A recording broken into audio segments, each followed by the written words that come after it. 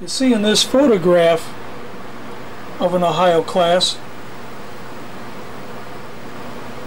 the four tubes here. Now they're angled slightly ahead and project out the sides. You got four on each side of the superstructure. I assume these launch mobile countermeasures. Now we want to replicate those on the model, of course, and I've done that here. I'll pull back so you get a reference here. The sail goes up here. Your missile tubes start here and go aft. And between the sail and the beginning of the missile tubes are the evasion device launcher tubes. Now the best way to achieve those, I found, is to drill your holes and then of course can them a little bit so that the tubes you're going to inlay don't project perpendicular to center line, but at about a 45-degree angle. To help me visually cue on that, I've put lines up here which show the angle that I want to achieve. Now the work starts by roughing up the tube with some sandpaper.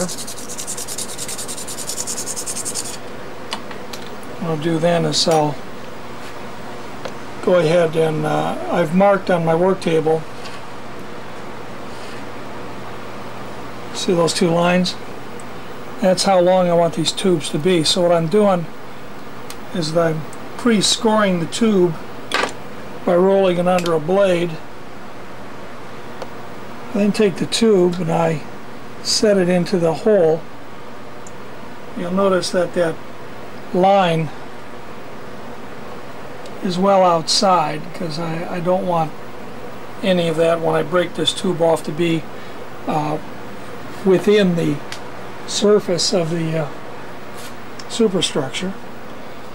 So what I'm going to do is I'm going to take some adhesive here and putting it here. This is an easy way to distribute it. And what I'll use is I'll use this applicator, just a piece of stick. Now while I hold this at the correct angle, I'm going to dab on some adhesive, just like so. Capillary action drives it in there. What I'm applying here is some baking soda, and that's done it already. So I'm going to reorient this a little bit and apply some more adhesive.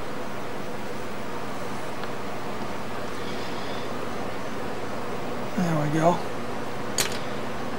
Some more baking soda. That of course, the low pH of the baking soda drives the CA adhesive into a quick cure. That done, I can now apply a little tension to this and break off the tube like so. I work a little at a time because once you heat up the work, it loosens the glue. So I just take it down a little shot at a time, like so, and then finish it off with a file.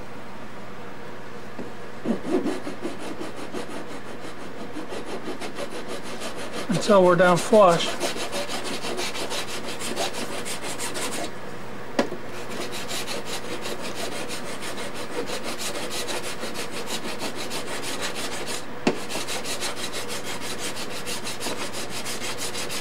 There.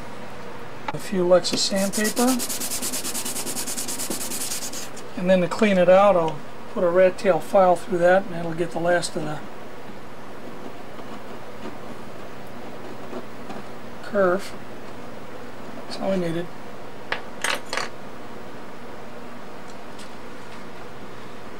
And then pull it down. There you have it. These are the four evasion device launching tubes on the starboard side. I went ahead and installed these and deferred trimming them until all four were in.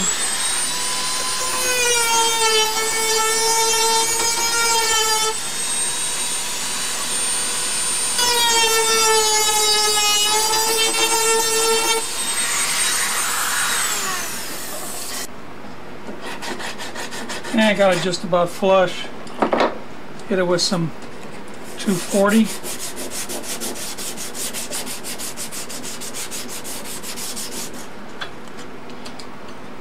And poke this of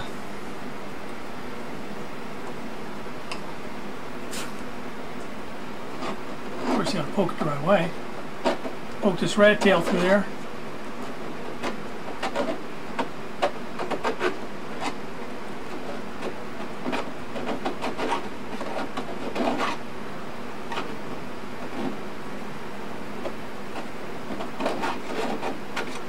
Another couple of licks of the sandpaper.